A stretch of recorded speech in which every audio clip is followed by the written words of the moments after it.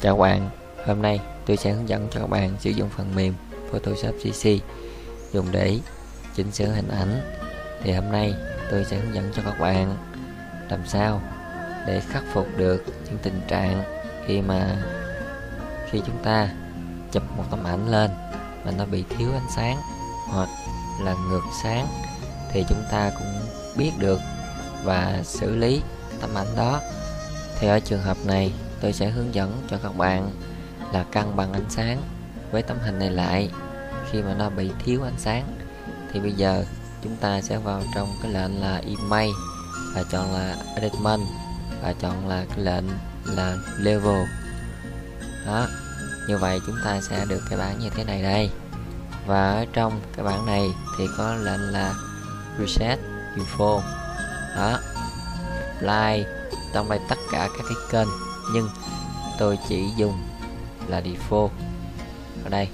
Và Channel thì ở đây tôi có cái kênh là RGB mặc định của Photoshop, và Free và Grand Blue là những kênh màu, và thể hiện trên cái đồ thị này là những vùng sáng tối. Thì ở đây màu đen thể hiện cho vùng tối, và màu trắng bên đây thể hiện cho là vùng sáng, và ở vùng này thể hiện cho là vùng trung gian. Thì cũng thể hiện tương tự như vậy ba cái cây hút màu này đây. Thì bây giờ tôi sẽ hướng dẫn cho các bạn sử dụng ba cái cây hút này để cân bằng lại ánh sáng. Thì đầu tiên ở vùng sáng thì các bạn đã thấy nó thiếu rất là trầm trọng. Ở vùng này đây thiếu rất trầm trọng, vì vậy chúng ta phải cân bằng nó lại bằng cách đơn giản. Thì chúng ta sẽ chọn vào cây bút này thể hiện bên vùng sáng đó, là ánh sáng nó bị thiếu ở bên đây.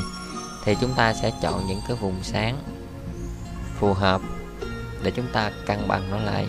Thì chúng ta sẽ nhìn trên cái tấm hình này và sẽ thấy được cái vùng nào ở trên thể hiện là vùng sáng nhất, chúng ta sẽ lấy. Thì thể hiện ở vùng sáng đây thì tôi đã thấy được, đó là tôi thấy cái đồng hồ ở đây thì là một vùng sáng. Thì chúng ta sẽ kích vào trong đồng hồ này để lấy lại vùng sáng đó, cân bằng nó lại đây. Như vậy chúng ta đã cân bằng được vùng sáng ở đây một chút.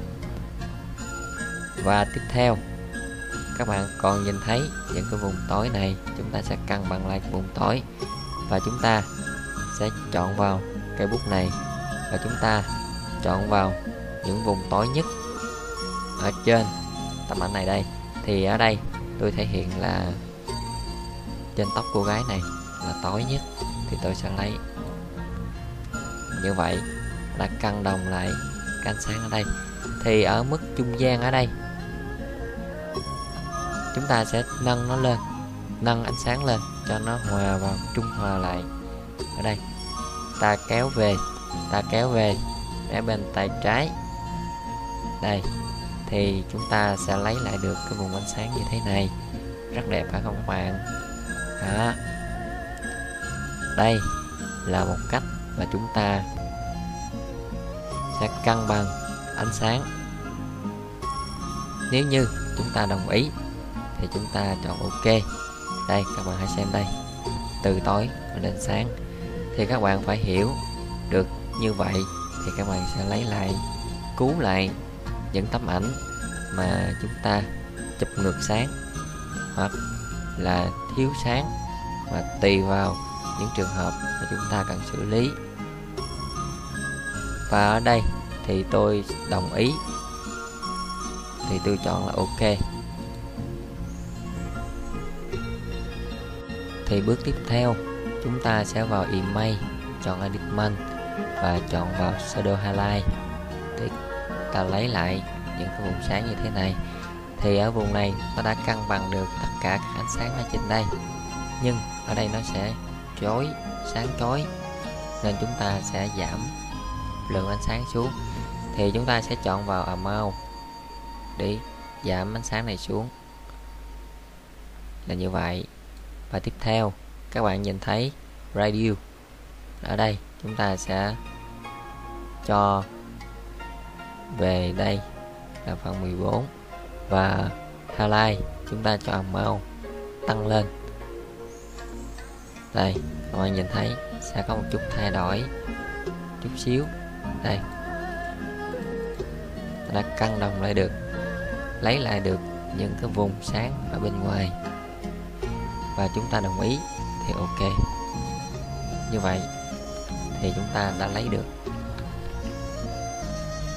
và cân bằng lại được ánh sáng ở đây. Và các bạn hãy xem là tấm ảnh đã xử lý và tấm ảnh chưa xử lý. Thì đây như thế này.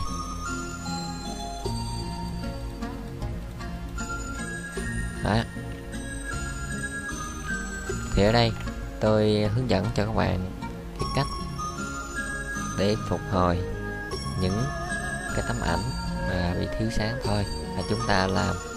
Và thông số chúng ta sẽ chọn vào những thông số phù hợp nhất để được cái hiệu quả trong công việc. Thì bài này tôi chỉ hướng dẫn đến đây là kết thúc. Cảm ơn các bạn đã quan tâm theo dõi. Nếu các bạn thấy bổ ích thì hãy chia sẻ cho nhiều người cùng xem và cùng học hỏi, và hãy đón xem bài kế tiếp của tôi. Cảm ơn các bạn.